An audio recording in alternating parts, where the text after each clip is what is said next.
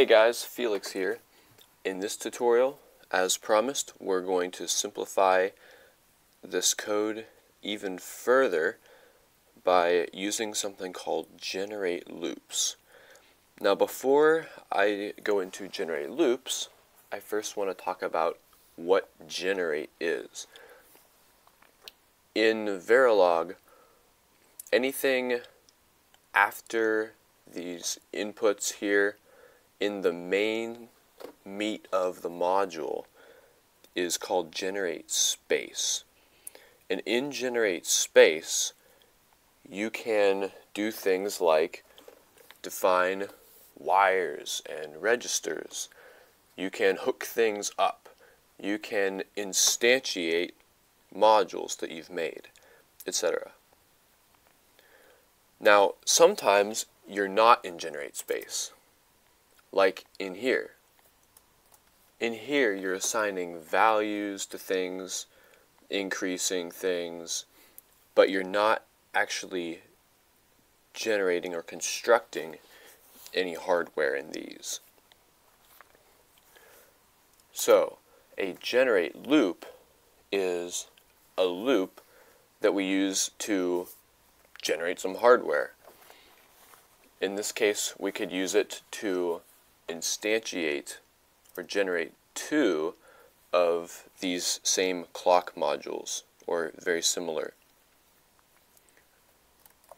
Now to create a generate loop, we're going to use a for loop, which you may be familiar with, but for it to know that it is a generate loop and not a normal for loop, we have to define something called a genvar.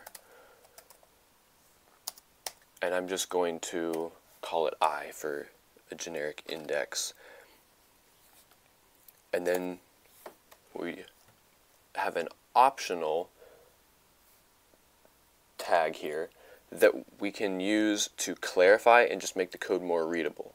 I like putting generate here, and then at the end generate. That just signifies nice and neat that this is a generate block inside here.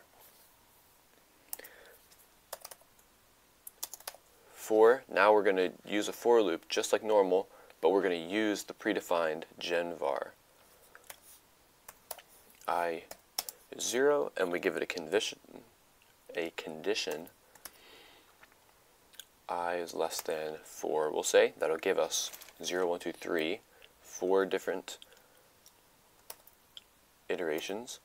And then we want I equals I plus 1. So after every time it runs through this generate loop, I will increase by 1. And we begin and end.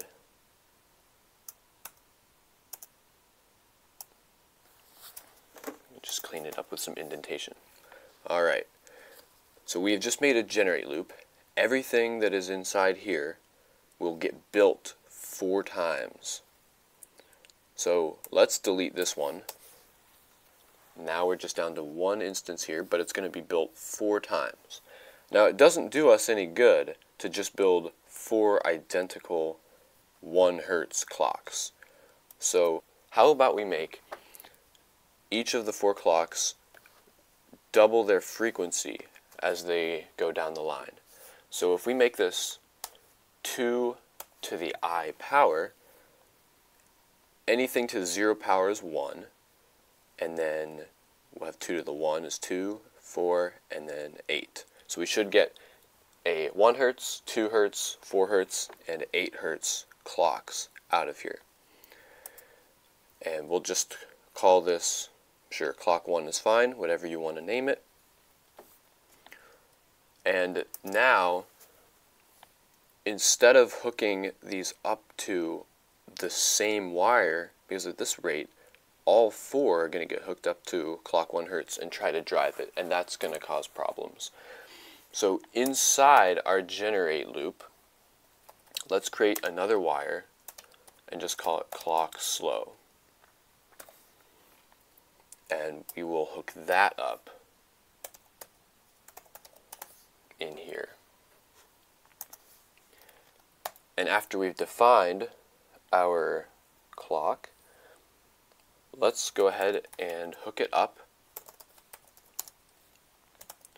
to the first 4 LEDs. LED I, so the first time this runs, we'll get a 2 to the 0 or 1 Hertz clock hooked up to LED 0, and then we'll get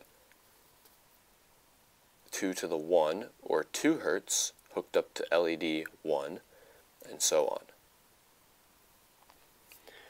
That means down here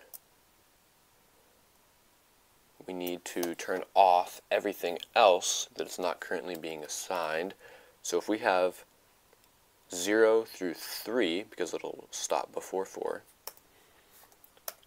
we'll do this and turn those to 0. And we actually don't need 7 bits of 0. We can just universally say 0. And, oh, we want to hook that up to the slow clock that we just generated here. Alright, when we run this, we should get 4 LEDs in a row that are blinking sequentially at double the speed as they go down the line.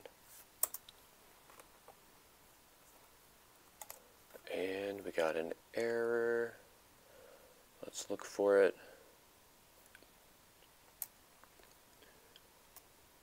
Connected to multiple drivers. Oh, that's very silly of me. We assigned 0 through 3 up here, and then we tried to reassign 0 through 3 down here. Whoops. Let's make that 7 through 4. Try again. Alright, finished building and upload.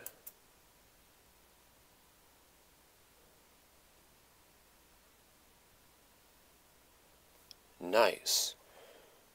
As you can see, we've got one blinking at 1 Hertz, one at 2, one at 4, and one at, I mean, it looks like 8. I can't tell for sure, but that looks pretty good.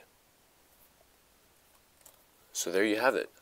The generate loop is a special type of loop that you can use to build something, the same thing or something similar, multiple times.